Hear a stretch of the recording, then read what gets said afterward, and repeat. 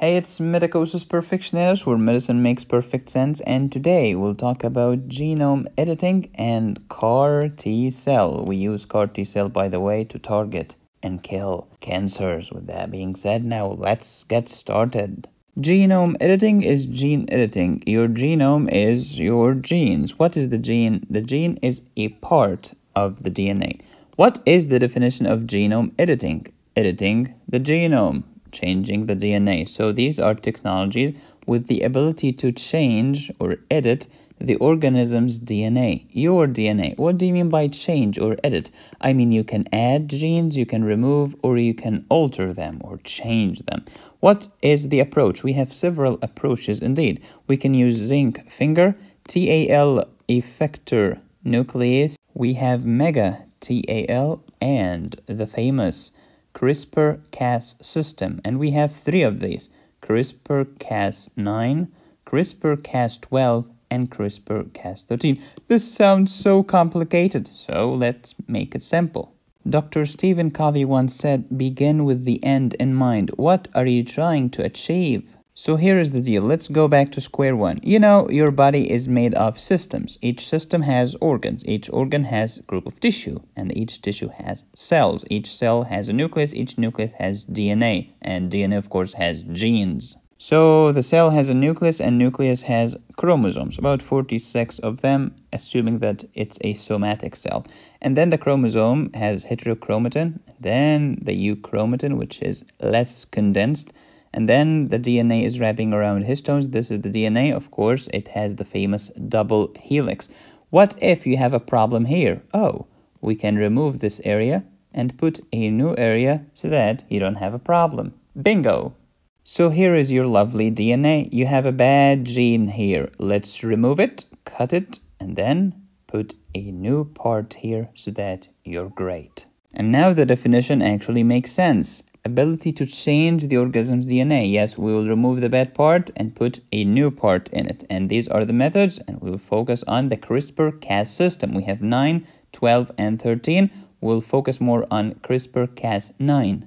Now let's talk about CRISPR-Cas9. What does CRISPR mean? Clustered, regularly, interspaced, short, palindromic. Wow.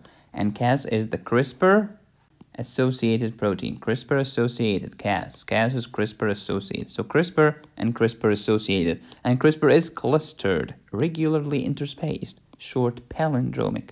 Okay, CRISPR-Cas9. What is this? It's the RNA guided protein. Remember, you have a bad gene in your DNA. We're trying to cut it away and paste a new gene that's functioning. So it's an adaptive immunological defense system of certain bacteria that defends against invading bacteriophages and plasmid. Now let's go back a second. Remember your immunity. Your lovely immunity had two types. Number one was the innate immunity, and the other one was the acquired or adaptive immunity. What type are we talking about? The acquired or the adaptive immunity, which is more specific. I mean specialized. Of course, the poor bacteria has to defend itself against invaders, against the bacteriophages and plasmids, because these are the invaders. So how can we copy the genius of the bacteria and, instead of attacking the invaders, attacking the bad gene and then replacing it with a good gene? So here, let's learn from the bacteria. When bacteria detect viral DNA, the invader, it releases two short RNA sequences. These are very important. Number one is the G RNA. The second one is the Cas9 endonuclease. G for what? G for guide. We call this the guide RNA. Why guide? Because it will recognize and it will guide to match the desired target gene, which is the viral DNA. So here is the bacterial RNA. It will match by base pairing with the viral DNA, like this. And of course, you know, like A with T, but RNA doesn't have T, so A with U, and G with C, and C with G. You know the rest of the story, right? Classic base pairing. So this is the guide RNA. Cool. What is the other short RNA sequence? It's the Cas9 endonuclease. Cas, the C, it cuts, it cleaves, it breaks down the double-stranded DNA, allowing for modification to the genome. Remember your gene. Your gene had a problem. We're trying to correct the problem. How do we cut this You cut it using Cas9 because it cuts, it cleaves the double-stranded DNA, allowing for modification. In order for me to be able to access this part, I have to cut from here and cut from here. How do you do it? Cas9 endonuclease. Once you cut it, you can modify it. All right, great. How did you identify this area precisely? Using the G. It guided me to match this specific area by base pairing. Now it makes sense. So here is the story. How CRISPR-Cas9 modify the genome. Remember, this is your DNA. It has a bad area, bad gene. Okay. First, we would like to recognize the bad area. How do you recognize it? Using the guide RNA, gRNA. How did it recognize? Base pairing, baby. Cool. This is step number 1 to recognize. Then you cut it from here and here. Who's going to cut? Cas9 endonuclease. It cleaves the DNA, the double-stranded DNA. It cuts it down.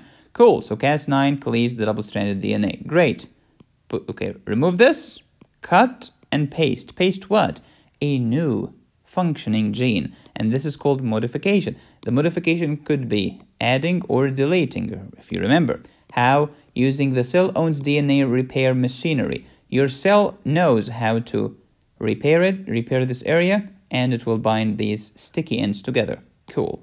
So who recognized the bad area? gRNA. Who cut and cleaved this bad area? Cas9 endonuclease. Who's gonna ligate them together? Your own DNA repair machinery, such as the DNA ligase, for example. And now we have 2 types of DNA repair, homologous and non-homologous. The non-homologous has mutation, could be insertion or deletion. That's why we call it non-homologous. Okay, great. So let's recap. You had your DNA. It had a bad area. First, recognize it. Second, cut. Third, insert and ligate. Awesome. How do we deliver this amazing CRISPR-Cas system into your cell to repair your defective gene? You have 2 methods. Plasmid-based method. The plasmid is like a circular genetic material, or the Cas9 protein complex. You can use it with single gene RNA or ribonucleoprotein. Okay, so we were able to recognize the bad area in your DNA, cut it and replace it with good genes. What are the clinical applications of CRISPR-Cas9? Bazillion things. Cut and paste genes into the DNA. Absolutely. Correct the errors. Yep. Turn on or off the genes. You can add something to turn it on. You can add something to turn it off. Cure several diseases such as single gene disorders. Yep, because if there is one gene, that's the problem. We can remove this bad gene and replace it with good gene. Inherited disorders, blood disorders, cancers, heart disease, and mental illnesses. Cure genetic disorders and repair defective DNA. Ethical questions, alteration of human genomes, and changing germline cells of an embryo. These raise ethical questions. Remember, here everything is either a C or an R. Now let's talk about the fascinating world of CAR T-cell therapy. What is CAR? Chimeric antigen receptor T-cell. You know the T-cell? You know you had B lymphocytes and T lymphocytes? Yep, T lymphocytes. These are white blood cells. What is CAR? Chimeric antigen receptor. Receptor, I get it. Antigen, I get it. It's a receptor that will recognize the antigen. Cool. What is chimeric? Chimeric means double. Okay, dual. It had 2 origins, sometimes human origin and monkey origin. That's chimeric. So chimeric means 2. So define CAR T-cell. Immunotherapy. Oh yeah, it has T-cell. That helps the T-cell recognize the antigen using its receptor on the surface of a cancer in order to attack the freaking cancer. So here is your lovely T lymphocyte. This is called T-cell. Now add CAR to it. CAR is this lovely receptor, and this lovely receptor will recognize the antigen. Where is the antigen? On the surface of the cancer cell. Once the T lymphocyte is able to recognize the antigen on the surface of cancer cell, rest in peace, cancer. Go to hell. We don't want you. So CAR T kills tumors. CAR T kills tumor. The CAR is destroying the tumor. Chimeric means 2. Why 2? Because CAR T has 2 functions. It has an antigen binding function. Yes, indeed, it happened. And it has a T cell activation function. Yep. How does it work? First, you get blood from the patient. Just take the T cell, separate the T, and return the rest of the blood back to the patient. How do you separate it? Called apheresis. The word pheresis means combine. Apheresis, no combination, i.e. separation. And then you return the blood back to the patient. Now you got the T cell. What do? Genetically engineer it. Introduce the receptor, and then the receptor will be able to recognize the antigen. Where is the antigen? On the surface of the cancer. Now the cancer is history. Well done. Let's go to the real world. CAR T-cell therapy. We have Kymriah, which came from chimeric, and this is directed against CD19. As you know, CD19, 20, and 21 are on the B lymphocyte, and therefore they will attack the B cell cancer, such as diffuse large B-cell lymphoma and ALL, acute lymphoblastic leukemia. Or yes, CARTA, yes, CART, yes to the CAR T-cell therapy. Yes, CARTA, love it. B-cell again, diffuse large B-cell lymphoma, primary mediastinal B-cell lymphoma, high-grade B-cell lymphoma.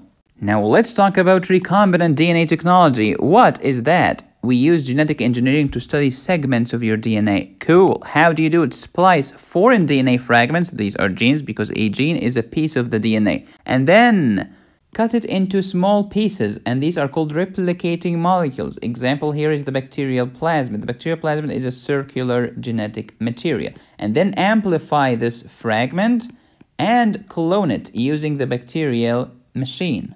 What are the tools? We have chimeric molecules, restriction enzymes, vectors, host bacteria, and others. We'll talk about chimeric molecules and then vectors. Let's do it. What does chimeric mean? Two sources. Yep, blue and green. What is the blue? This is the plasmid. What is the green? This is the desired sequence. This sequence is so good, we would like to copy it into millions of copies. Let's do it, baby. Cut this area. Good. Add it to the plasmid. Good. Now the plasmid had the desired sequence. Okay, bacteria, you are already going to replicate because that's your function in life. Okay, we'll add the plasmid to you, please. While replicating yourself into two separate offspring cells, please replicate our plasmids with you. Cool. Done. Here is the bacteria in the petri dish. Here is the desired area. Here is the plasmid. Add them together. Sticky ends, base pairing, DNA ligase. Thank you so much. Add them to the bacteria. Millions of copies. You're welcome. We are done with the chimeric. Let's talk about the vectors. What does the word vector mean? A carrier. A carrier, yeah, this is a vector DNA that will carry this green area. Cool. This green area made the bacteria resistant to ampicillin, but the bacteria is infecting me. I would like it to be sensitive to ampicillin so that ampicillin can kill it. Oh, easy. You see this area green? Yep, interrupt it with other sequence or other gene. Now it's interrupted. If it's interrupted, it's useless. Now the bacteria is not resistant to ampicillin. Actually, the bacteria is sensitive to ampicillin. You can give ampicillin to kill the bacteria. Vectors are cloning vectors or expression vectors. Which one will permit expression? Of course, the expression vectors. They are inserted next to the bacterial transcription and translation signal. Why? Because they want to express themselves, and this is the location to be. Some have restriction site near the lag operon. The lag operon is a completely different topic. Thank you so much for watching. I'll see you in the next video.